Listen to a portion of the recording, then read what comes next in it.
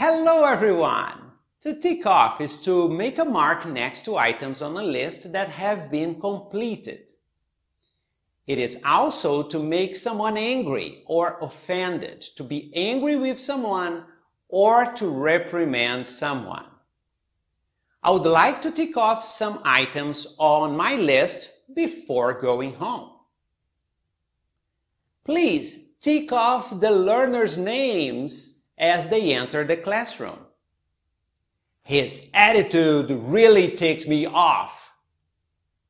I am very ticked off with my sister for using my cell phone without asking.